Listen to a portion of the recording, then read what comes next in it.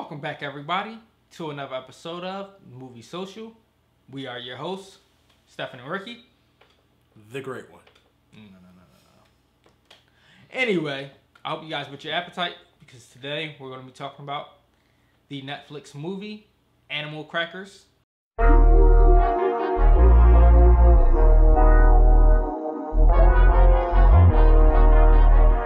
No.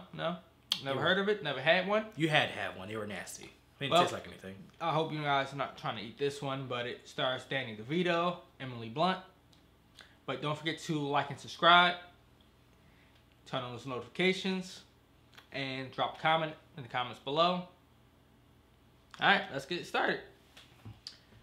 You want to go first or I go first?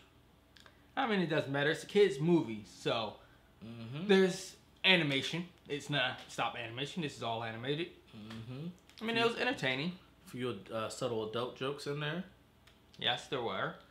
I feel like for a kid movie, you have to have your movie. little adult jokes that goes over your kids' head every now and again. It had one that my kids looked at me like, I'm like, was it when he said that he had the witchcom in more places than one or something like that? Yeah, and then she said, why would you tell me that? So that right there, if you have old enough kids, like he looked in his pants, for crying out loud, and said that.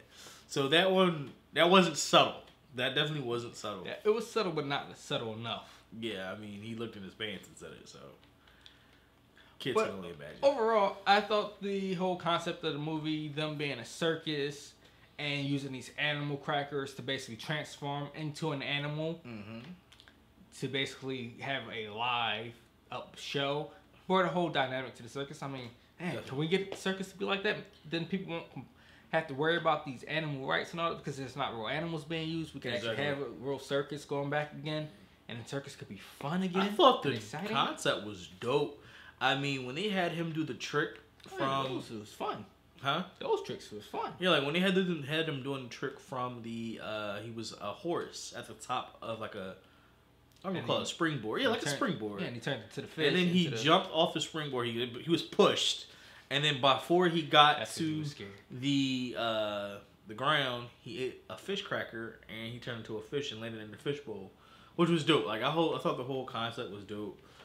Him changing into animals, doing different things, playing guitar, and like it was even a cute little moment where he actually got his daughter involved. Like she was the like a tiger tamer essentially. She was riding him, and then they jumped through a hoop of fire and stuff like that. So I thought that was dope. But with all kids' movies, there's always a big bad villain who is either someone you know or someone that you knew was hiding in the background. Now, before we get into the villain completely, I want to ask this.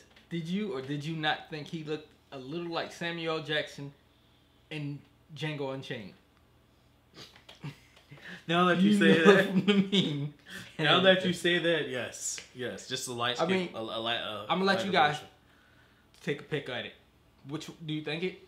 Look on your left and look on your right. What do you guys think? Did it look like it? Yes, no. I mean, let us know in the comments below. I mean, to me, it looks exactly like it. Yeah.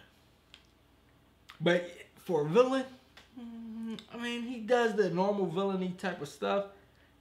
Stupid and smart at the same time. So my whole thing with the villain, right? But it was a dumb villainy moment. Yeah, I think it was just dumb because I feel like it was just led to all jealousy.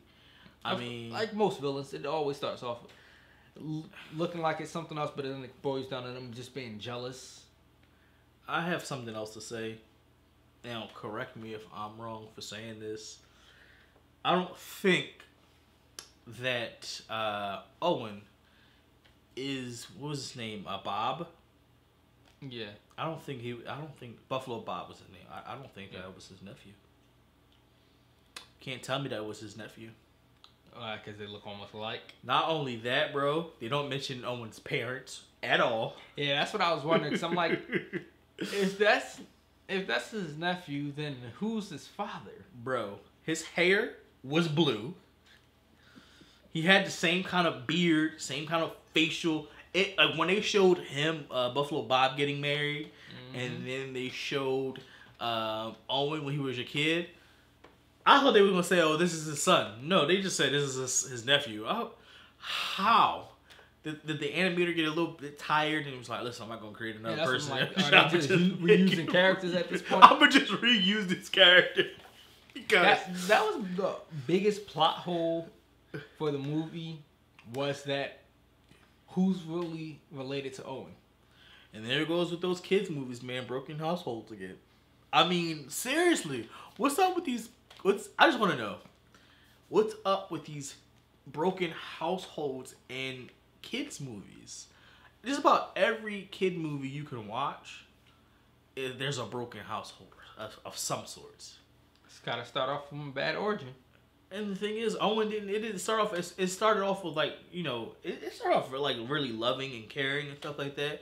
You had the Horatio, you know, being the hater, of course, but like, you know, Buffalo Bob falls in love, and then stuff like that, and then Owen falls. So like, it had its loving moment, but then like, as an adult, kids probably don't realize. But as you watching the movie with your kids or whatever case may be, like, where's Owen's parents? All of this.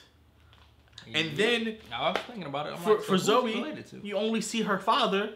Where's the mother? Like, no mention of the mother at all. What is going on with these broken households? I mean, jeez. I think they're trying to follow the superhero complex of if you notice, all the superheroes from DC and Marvel generally all start off with their parents being killed or dead. No parents, living with grandparents and all. Either tragic accident, death, died early, or were murdered. I mean, just look at Spider-Man, look at Batman. Yeah. And it's really crazy because it's almost in everything. Like, I was like, wait. For a second, they're like, well, what about Static Shock? No, Static Shock was just with his dad. His mom had died. It was like, yo, why does every cartoon or every kid show has to be a broken household?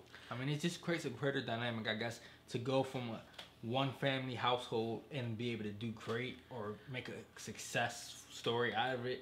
I guess that's my opinion, but I mean, we could be wrong. We could be wrong. Maybe they're just not reading that far into it and they just were going with it. We need a new norm, though. We definitely need a new norm. We need something where it's the only movie that I can remember seeing that had, and again, I know this is getting off a triple over about the movie, but the only movie that I can remember seeing that had a full household was Inside Out. It had both mom and dad. Yeah. That's about it. That's the only movie I can remember that had both parents. But I mean, it doesn't take away from the goodness of the movie, though. Not at all, because this movie was still good. Very good. Very great movie to watch with your kids. I mean, if you're bored this weekend, you need something to do, the kids is annoying you to death, or it's too hot to be outside, or too rainy to be outside, put this movie on. Let me watch it. Have a movie night, you know, pop some popcorn, get some pizzas, whatever the case may be, and just enjoy it with the family, because this is a very, very, very great family movie. And again, let us know what you guys thought about the movie in the comments below. Also, definitely let us know whether or not you think Horatio was looking just like Samuel Jackson from Django Unchained or not. Also, let us know if you think that Buffalo Bob is really Owen's father. Yes. Let us know these things in the comments below. And thank you guys for watching.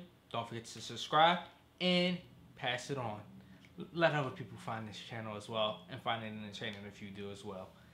And thank you guys for watching. Have a good night.